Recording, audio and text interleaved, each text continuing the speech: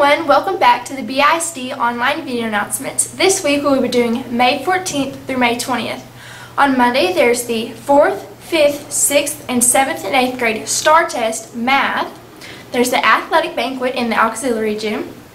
On Tuesday there's the FFA Area 4 Convention in Clyde, Texas. There's the 3rd, 4th, 5th, 6th, 7th, and 8th grade Math STAR Test. And there's the FFA Banquet at the BISD Athletic and Fine Arts Center. On Wednesday, it's 5th and 8th grade STAR Science Test, and there's Camp Half-Blood for the sophomores at the high school.